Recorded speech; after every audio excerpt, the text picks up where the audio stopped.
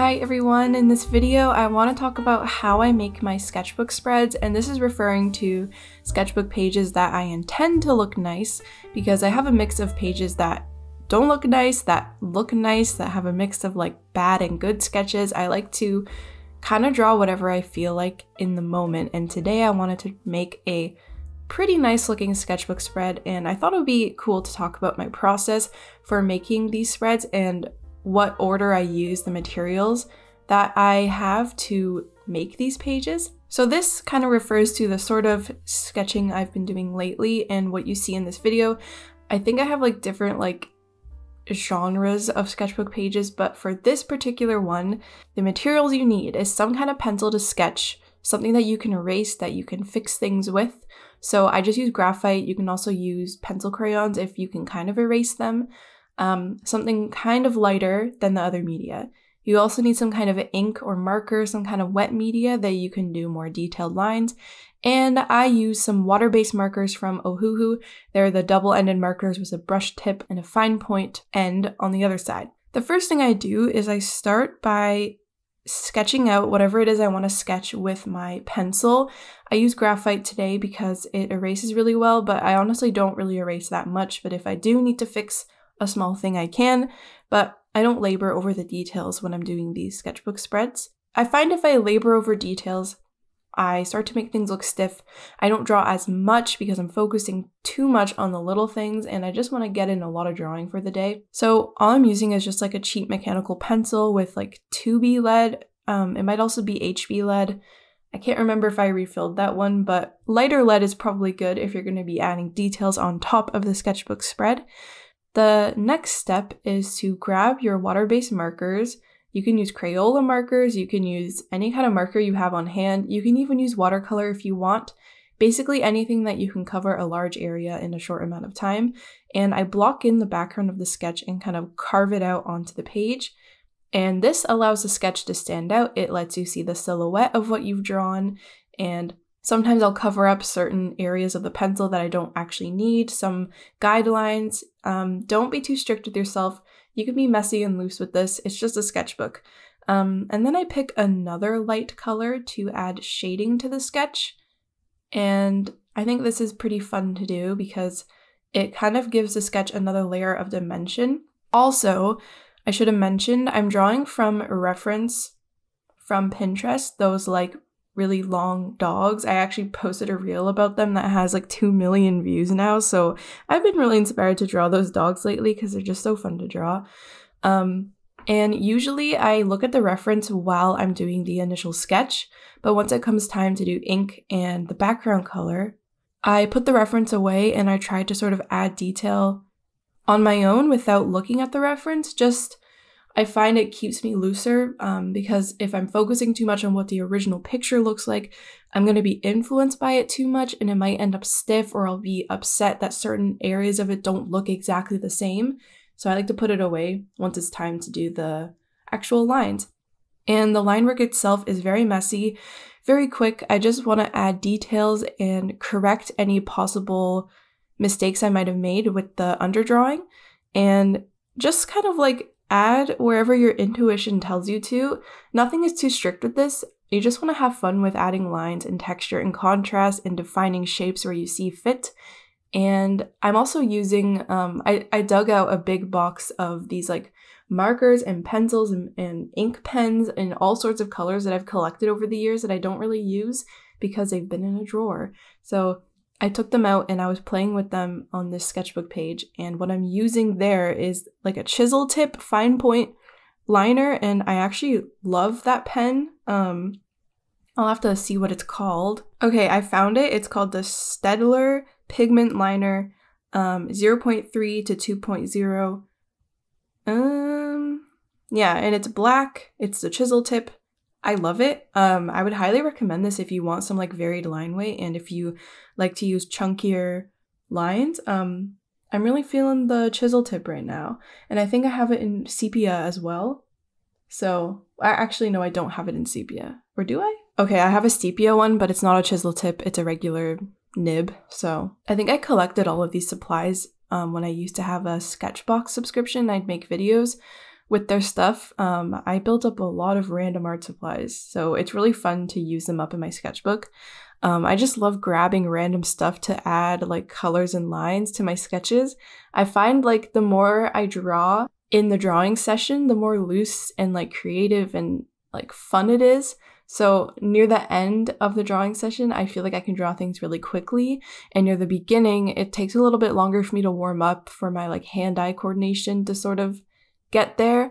But by the second or third drawing, I'm starting to feel really warmed up. So don't be discouraged if at first it's really difficult, because eventually you'll get in the groove. I've kind of like sort of done this sketchbook spread method for a while, and I've definitely seen other artists do the whole like you do a sketch and then you color in the background to make your sketches pop out. And it is sort of a way to make your page look nicer, but I think it's also a useful way to see the silhouette of your drawing, because silhouettes can be pretty important in compositions. Like the way your figure is shaped can really like work with the rest of the, if you're doing like a full painting, there'll be a background and you want the silhouette of whatever the subject is to have like a readable form and to have energy to it.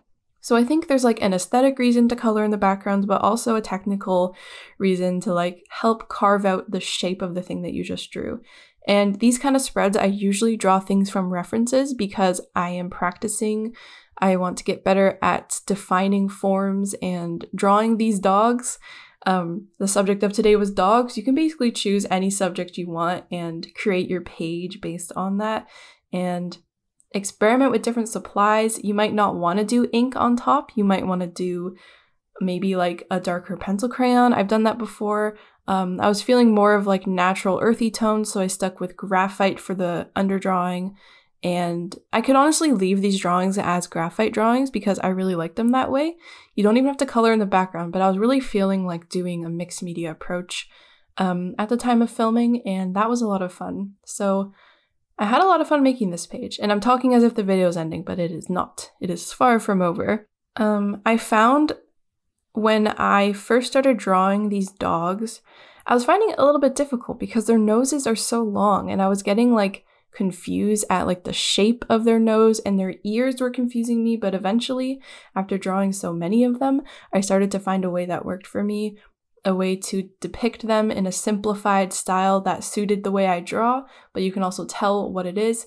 And I tried to include near the end some more energetic poses because I tend to do a lot of stationary, like the animal's head, animals sitting, animals sleeping, but it's also good to throw in some like the animal running or jumping or like doing something with energy. And instead of focusing on the details and making sure you like define the shapes of the animal properly, you can focus on the motion of it instead and try to make it look like it has energy to it instead of just being like a stationary portrait. But there's nothing wrong with that either. I just like to throw in both to make sure I'm sort of getting my practice in for both kinds of drawings. And also portraits can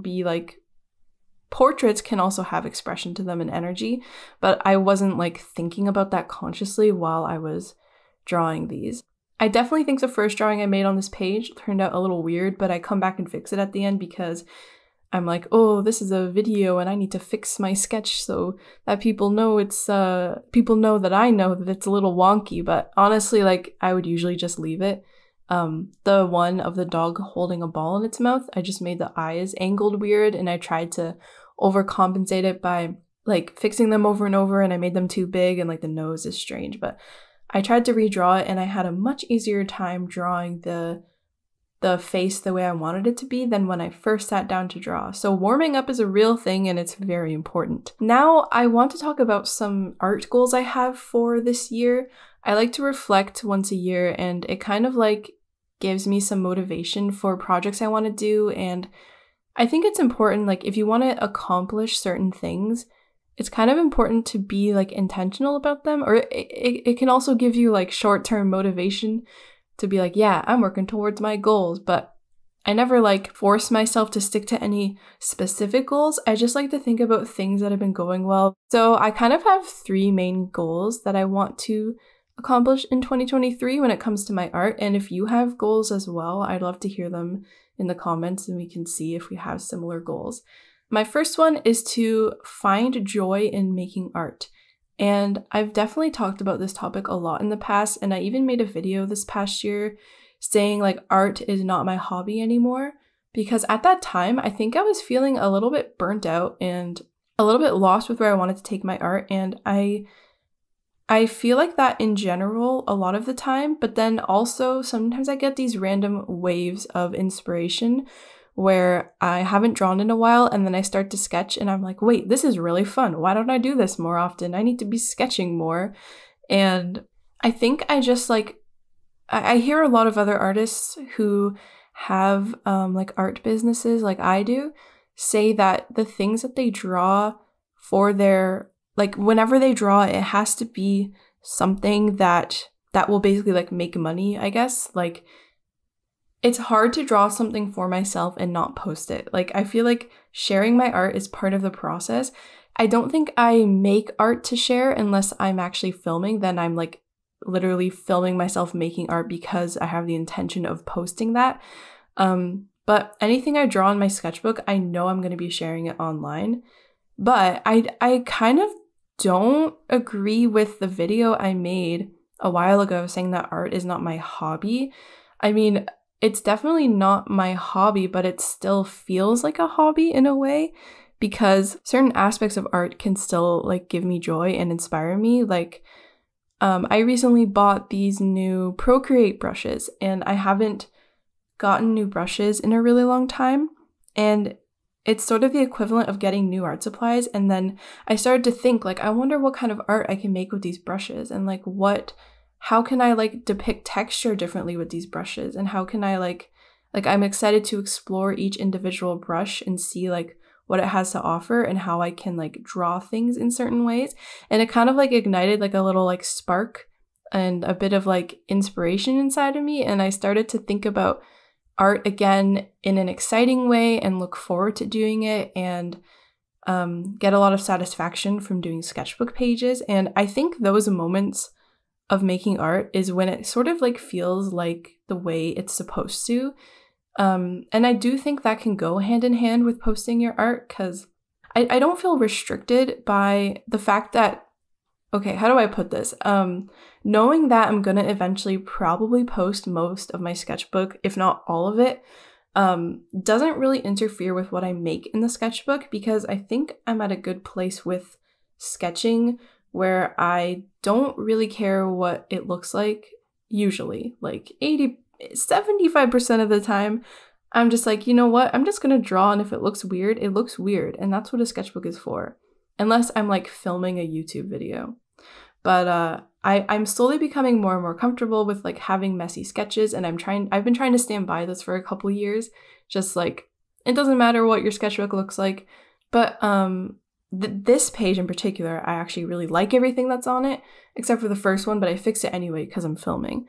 But what was I trying to say? Yeah, I think it's still possible to be excited and inspired to make art, even if it's also still my job. And I feel like maybe that was just the burnout talking when I made that video. I'd have to watch it again to see what exact points I made in the video. But I think like when I'm more inspired to draw, I find myself sort of like fantasizing about things that I want to draw and things that I really want to try to depict and certain textures and mark making I want to experiment with. And I think that part of making art is still a hobby because it's like a go-to positive thought that I think about a lot, like my plants and like crocheting and my fish tanks. Even though I monetize a large part of it, it's still like always at the back of my mind and I can think about it and get excited about it. And I think that part of it is still the hobby part. If that makes any sense. I hope that makes some kind of sense. But basically, I've been sort of feeling what that creative spark feels like again, and I'm just really excited to see where it will lead me in 2023. My next goal, I think I've been doing a good job at this, is to sketch often. I'm not going to say I need to draw every day, I need to fill a sketchbook page per day, but I want to think about sketching more and try to integrate it into my routine more. Because I notice if I'm in a bad mood, and I fill a sketchbook page, I eventually get into it and it distracts me and It just makes me feel accomplished and productive because I just really enjoy the process of sketching. And I'm getting excited at the idea of like trying out new techniques in my sketchbook. And I've noticed like how much of a positive effect sketching can have on my mood because it's a very low pressure, meditative thing to do. And it also makes me feel like I'm being productive, which is heavily tied to my sort of overall well-being, is making sure I'm doing something. And I don't know if that's a good or bad thing. Like, I'm definitely good at resting, but resting is sort of like my hobbies, and my hobbies are always like somewhat productive. Besides the point. Sketching itself can really have a positive impact on my mood in the long run, and I want to make sure I sketch more for the sake of my art and for the sake of my mental health, I guess. But if you're not in a good place, then it can be kind of draining to do creative things. So I just want to like do it when I know it will be a good thing for me, and to sketch more often, because the more often I sketch, I get into the groove of things and it's easier for me to like create things in general, but I also don't want to burn myself out. So I'm going to find that a better sketching balance where I'm drawing a little bit more, but not like forcing it all the time. And I think this will be an achievable goal because I just want to like be more thoughtful about how often I'm sketching and try to remember to do it more. Another thing I want to try is to make Procreate brushes. This is something that I've been pretty interested in, but right now I'm kind of into the traditional stuff, not gonna lie. But I do want to dive into creating my own brush pack for Procreate. I just think it'd be really fun to have an entire pack of brushes and textures that I made myself. I might have to get a better scanner for this. I've actually made brushes in the past, but most of the time I don't use them and I use ones that other artists had made. And I just think it'd be really cool to have like a JelArts brush pack that people can get if they want. Or maybe I'll keep it to myself, not sure. But I want to make a whole video about that, about me making the brushes and show people how to do it, because I think it can be kind of daunting, but Procreate makes it very easy to make your own brushes. So I thought that would be a fun, like tangible goal, because the other two goals are kind of like just try to have fun with art and draw more. Those are like pretty basic goals. I kind of like didn't draw as much as I wanted to this past year. I definitely got a lot done, but I felt like I was sort of dragging my feet a lot with art and not doing things that were that joyful some of the time, or just not doing it nearly enough, because once I would get into it, I would be very happy and excited to continue drawing. I'm just like rediscovering how fun it is. It's not like I wasn't having fun all this time, but it's like it feels very like new and fresh and fun. And I feel like my skills are developing nicely and I'm very happy with my progress. So I'm basically just really excited for 2023 and all the art I want to make. I hope you enjoyed seeing me make the sketchbook spread and my little tips for how to get it to look like this if you like this sort of style. It's just sort of something I've naturally started to do. And I would highly recommend using water-based supplies, because anything with alcohol in it or like permanent markers will bleed through your page, and nothing I used on here bled through to the other side, because I like to protect my drawings on the other page. I'm also going to have prints of this available if you want to just get a print of this page available on my store.